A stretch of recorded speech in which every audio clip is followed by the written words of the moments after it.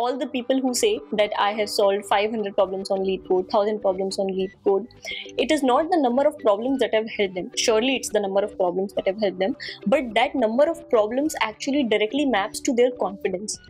Yes and no from the interviewer depends on these two factors, but there is 1 or 2% other factors which are beyond your control.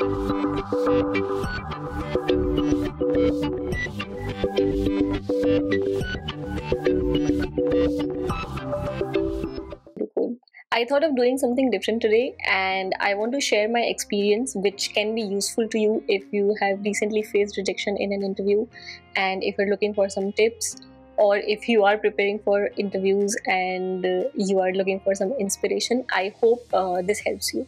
So in my 8-9 years of work experience, I have interviewed for past 6 years, and I think I have interviewed close to 300 candidates, and hence I'm credible enough to share some of my experience that what interviewers expect from the candidates. I can say that topmost reason for candidates getting rejected is nervousness.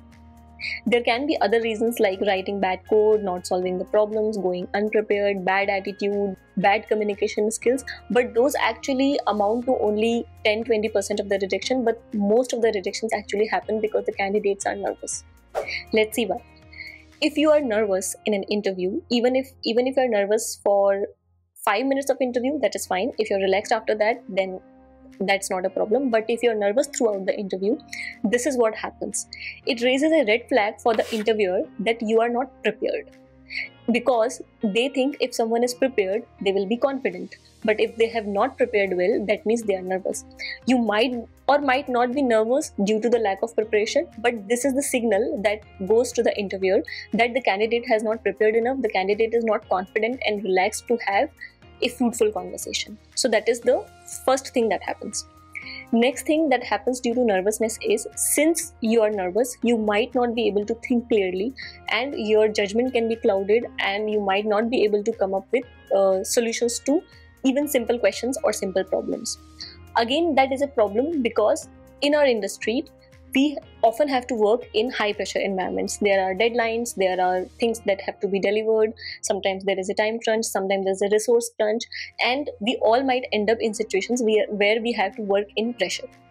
And someone who cannot handle pressure, someone who gets nervous during a pressured environment, that is actually not a skill that people would want to have. People would want to have employees or engineers actually who are able to stay calm while solving problems, who are able to stay calm during pressured environments. This does not mean that you have to keep your cool 24/7, but it is just an indicator of a normal personality trait, that how people behave under pressure.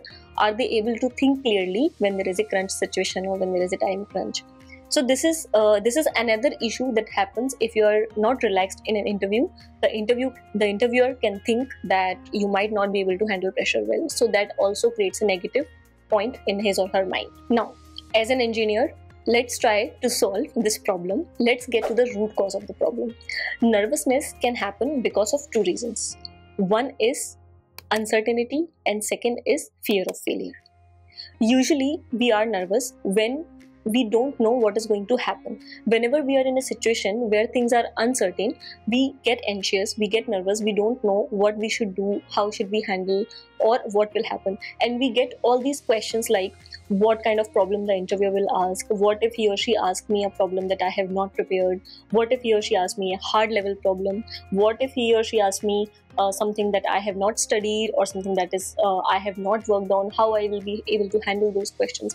When all these uncertain questions come to your mind, naturally you will get some chills and you will not be comfortable interviewing, or you will not be comfortable in the interviewing room.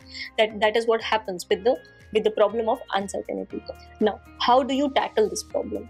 The first and foremost way to tackle uncertainty is by removing the unknowns. If you want to solve a problem, or if you want to be confident that you would be able to solve a problem, you would have to practice a lot.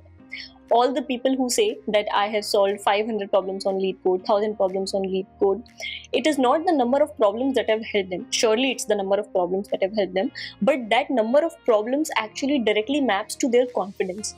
Solving so many problems on a platform actually inculcates a sense of confidence in them, and they are ready to go in the war room that, okay, hit me with a problem, I would be able to solve it because I had been doing this for past 2-3 months.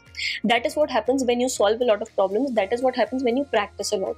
So maybe don't focus on a number, maybe just keep a number that is reasonable for you. It can be 100, 200, 300, but always try to reach a number which gives you a lot of confidence while you're preparing for the interviews. So the first and foremost way to remove that uncertainty is to practice the problems. The more and more problems you practice, the more and more certain you become about the kind of problems that can be asked, and the more confident you become about the number of problems that you might not be able to solve. That will reduce.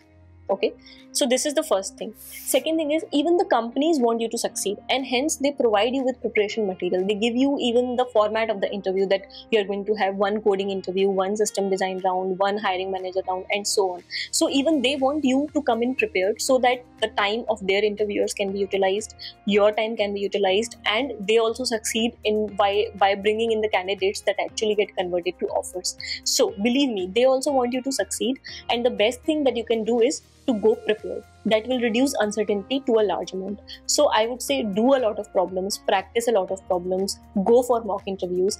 If you are going for mock interviews, just say 1 or 2 weeks before your actual interview. On the day of actual interview, you would feel nothing special is happening today. I had been doing this for past 2 weeks, I will do this again. Same thing goes for solving the problems. If you're solving, like, say 200, 300 problems on LeetCode, another problem would not seem very difficult for you. Not only you will develop the brain muscle to solve the problems, but also you will get confident because you had been doing the same thing every day for past few weeks or past few days, and hence it reduces the uncertainty.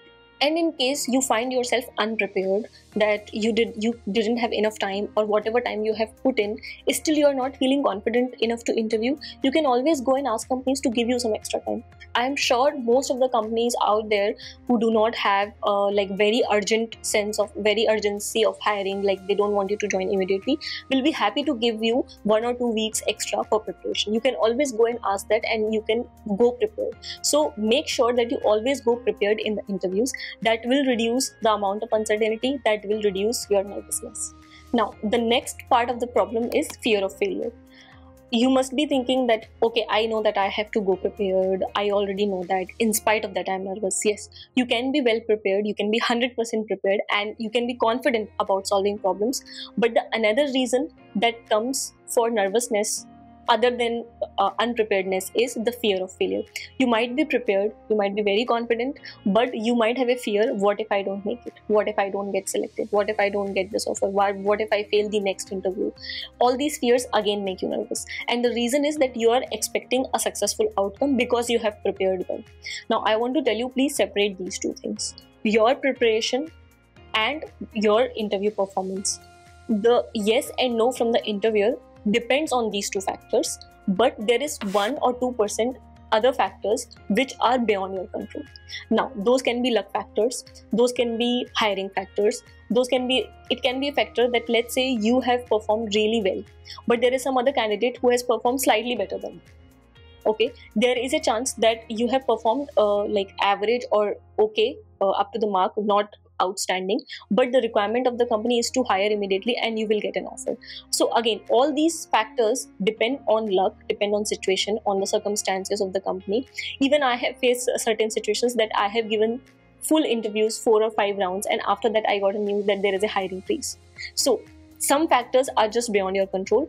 In most of the cases, when you're 100% prepared, when you give your best and you perform up to the mark, most cases you will get an offer. But there are still few cases where you will not get the offer. And vice versa is also true, that you were prepared but somehow you did not perform well. You expected to deliver 100% but you delivered only 80%, even though you can get an offer because the requirement matches, also because the interviewers might understand that, okay, the candidate is good, maybe because of nervousness some mistakes happened here and there, they might be lenient with you. So just leave that factors out of your control to fail, and just take that leap of faith and go, and just think whatever happens happens. Most of the time this reverse psychology helps, that go in the interviews thinking I have nothing to lose.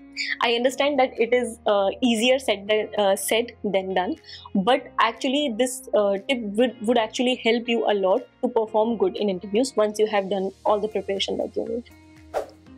And the silver lining among all this is, in our industry, in software industry, there are a lot of jobs, there are a lot of good companies. Even if you don't make it through 1, 2, 3 companies, there is always a next company that you can apply to. So you don't have to worry about getting out of job or not getting a job at all. Eventually you will find a job. It might not be the same as what you would be looking for, but eventually you will land a good job if you have prepared well for it. I hope this different kind of video which didn't discuss system design would be helpful. Let me know if you want me to share more experiences like this with you, and if these can help you. If you want to add any other point on how you have tackled nervousness, or how you have tackled an interview with confidence, or if there is any tip that you want to share with others, please feel free to add it in the comments so that others can also benefit from it. Till then, take care. See you in the next video.